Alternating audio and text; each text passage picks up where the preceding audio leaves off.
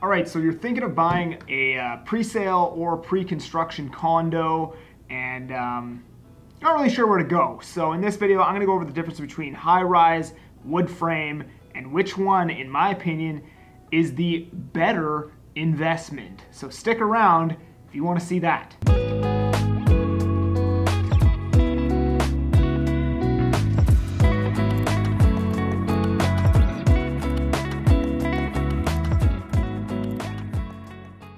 I'm that agent Kelly. I talk about Canadian real estate in my local market of Abbotsford and the Fraser Valley. And hey, if you guys like this content, please subscribe to my channel so I can get to 1,000 subscribers. I'm sick and tired of not being at 1,000 subscribers. Man, it's a lot of work. Like 3 videos a week for like 9 months now. I'm at like 500 something subs. So I don't know. Help me out if you care to. Like this video, and if you want to chat one-on-one, you can do so by scrolling down into the description there, clicking the link that I provided, and you can book yourself right into my calendar. All right, gonna get right into it. So here are the pros for high-rise pre-sale condos. So it's likely gonna be built by a well-known developer with a lengthy track record. That's just the way it is. I believe when the city actually approves plans to build, they wanna make sure that you are going to be able to build it and build it well. So for the most part, high-rises do come with developers that have somewhat of a decent track record. The second thing is that it's likely going to be located in it would have to be located in a high-density, decent up-and-coming area with lots of walkable amenities. It's likely going to have a 3 to 5 year long estimated completion date, which is exactly what you want when you're buying a pre-sale, because the longer the completion date, the higher the probability the market is going to be up from when you purchase that unit, which means the higher probability that you are going to be able to assign that unit before you actually have to complete on it, which is the highest ROI scenario in buy and hold investing for real estate. And lastly, concrete is obviously a better product, right? You get a choice of a higher floor, there's more windows, which is more natural light in the building, and the windows are much bigger, and what else do I have here?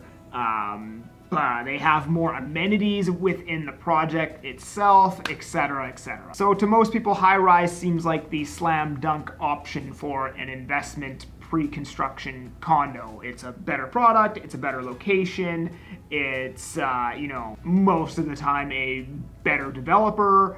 But let's get into the wood frame side of things now. So low rise, you're typically going to get a 10 to 15% deposit structure, whereas high rise, for the most part, sometimes you see them at about 15%.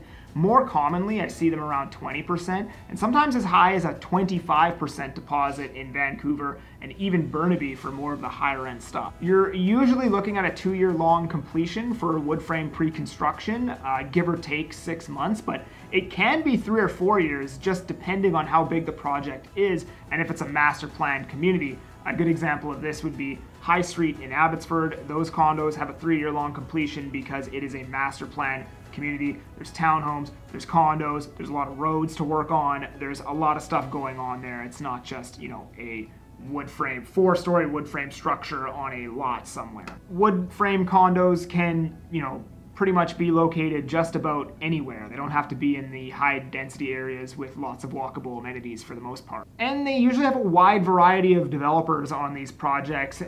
People all the way from doing their very first, build, maybe not their first build, maybe they've built, a couple single family homes or something like that. So, developers without a track record in building mid-rise condos, all the way to developers who only build, low-rise condos, and that's all they do, and they build several of them every year, so it just depends. And wood frame is obviously the less superior product. It's only 4 to 6 stories, there's not as many windows, the windows aren't as big, and the structure itself will depreciate faster than concrete because, as we know, the land appreciates, but the structure that's located on the land depreciates, and wood frame will depreciate a little bit faster than a concrete unit. So those are basically the key differences between the two, but I'm going to explain to you guys why I actually prefer, believe it or not, wood frame pre-sale or pre-construction condos. So number one, we have the deposit. So as I was saying, deposits for wood frame condos are typically 10 to 15%, whereas high-rise are 15 to 25%.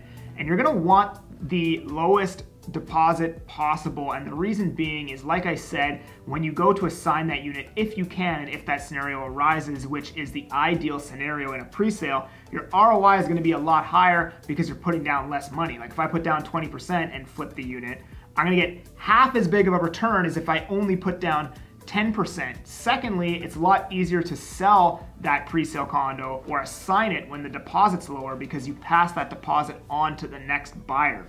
Not exactly, but if you put down 20%, you don't want to be asking 10 from the next buyer because that puts you in a massive risk if this buyer doesn't complete on their obligations to fulfill that contract. Because in an assignment, when you assign it to a new buyer, if they don't complete, the onus to complete goes back to you. And if you only took half their deposit, now you're in big trouble because if you don't complete, you're still losing half your deposit to the developer.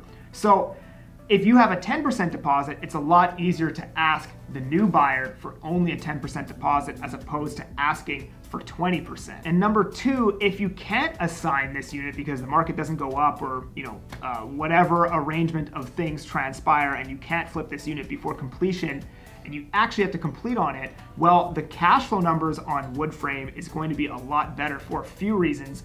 Number one, and to use Surrey Central as an example, a 2-bedroom in a high-rise pre-sale right now might be trading at $1,050 per square feet, where in the low-rise wood frame condo, it might be only $875 per square foot or possibly even as low as $850 per square foot. So you're paying 20% less for the wood frame. And here's the thing, when you go to rent out these units, the rent is probably going to be exactly the same, but if not exactly the same, very similar. So you're not making up that difference that you pay for the high-rise unit in the rental that you receive for owning that high-rise unit. And the second part of this cost is the fact that the strata fee is like 30% higher on high-rise units. So a typical strata fee for a wood frame might be 38 to 45 cents per square foot, whereas the high-rise unit might ask for 60 cents to 68 cents per square foot.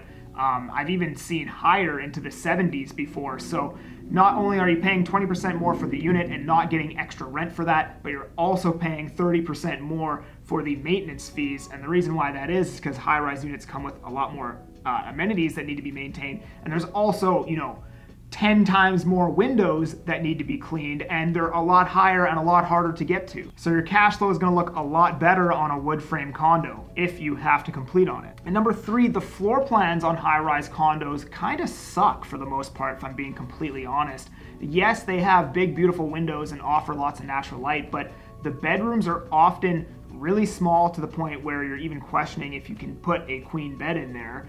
And on top of that, they usually have weird floor plans too. Like a lot of the times they're not just a perfect square or a perfect rectangle. They'll be these weird kind of Tetris-y floor plans or like an L-shaped floor plan. Like there's a building here in Abbotsford. It's a beautiful building. Like they did a really good job. Like it's a beautiful building. I wouldn't mind living in it, but a lot of the floor plans are L-shaped in that building, and you typically just want a perfect square for the most part. And to add to all of this, for the most part, and what I'm seeing right now is pre-sale or pre-construction concrete units right now are selling at a ridiculous premium to what a couple-year-old unit that's concrete might be selling for on the resale side. Literally 20% higher sometimes. Like usually, pre-sale in general does trade at a premium to the same product in resale. Like a wood frame pre-sale might trade 5% higher than the same thing on the resale side. But in concrete right now, I'm seeing like a 15% gap. Like you are, in my opinion, overpaying 15% for that pre-construction high-rise unit right now, where I can find you wood frame at basically resale value right now at a lower deposit. The assignment fee is probably going to be cheaper. And just overall, in my opinion, I think the valuation is a lot more justified in wood frame right now. Now, I don't know if concrete is always this way, probably not, but currently right now I'm seeing concrete trading at a pretty big premium to what you can buy on the resale market, and that's not the case with wood frame. Now, there is a little bit more risk with wood frame because, as I was saying, there's a lot of developers out there that maybe aren't the most reputable in the wood frame game, but obviously that's why you do your research on the developer and make sure that they know what they're doing and they're going to deliver what was promised to you. And lastly, as I was saying before, wood frame does depreciate more than concrete, but this is why I say if you're buying a condo, make it a 6 to 8 year hold, right? So, you know, for the most part, that wood frame structure isn't going to depreciate very much in that 6 to 8 years, and especially when you're buying it with a 2-year long completion, because it's technically only 4 to 6 years old by the time you go to sell it. Now, if you're going to buy a condo that's 15 years old, it might be better to buy high-rise, even though the strata fees are higher, even though you're paying a little bit more for it. But you know that high-rise lasts forever, and from that point onwards, it still should be somewhat easy to sell 10 years down the road, where a condo that's 30 years or 40 years old might be a lot more difficult to sell than a 30-year-old high-rise unit. So that's my opinion on that. If you're looking to pick up pre-sale or pre-construction, whatever terminology you want to use, condo, that's what I specialize in, that's what I do. Would love to be the guy to help you with that. And again, if you enjoy this content, please subscribe so I can hit 1,000 subscribers. Like this video. If you want to chat one-on-one, you can do so by booking yourself into my calendar. I'm that Agent Kelly, and I'm making moves to move you. Peace.